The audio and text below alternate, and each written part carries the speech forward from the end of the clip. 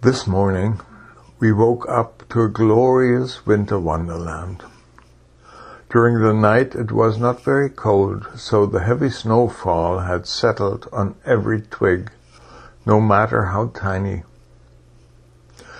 And as the day wore on, the sun came out and further enhanced the scenery. And right when we woke up, our hummingbirds were there, heavily fluffed up on top of the snowy branches. They are Anna's hummingbirds, and their presence here in winter is relatively recent.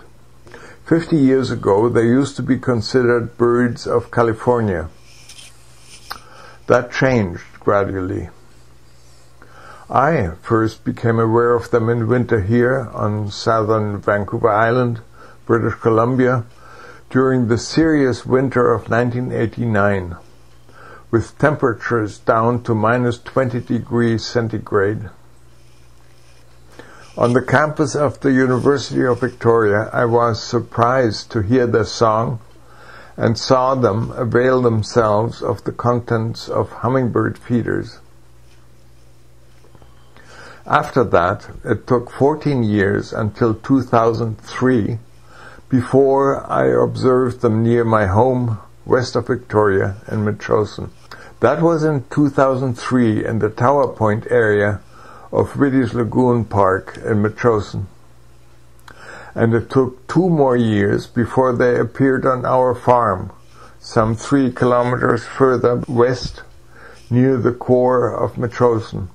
That was across the road from where we are now and where these pictures were taken.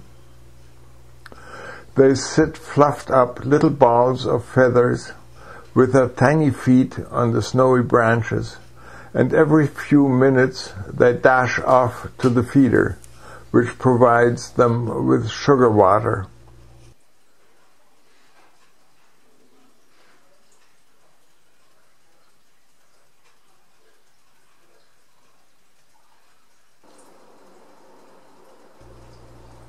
On the surface, this is an example of slow adaptation to new conditions, like the availability of feed in winter. But beyond that, it's an example of how evolution works and happens.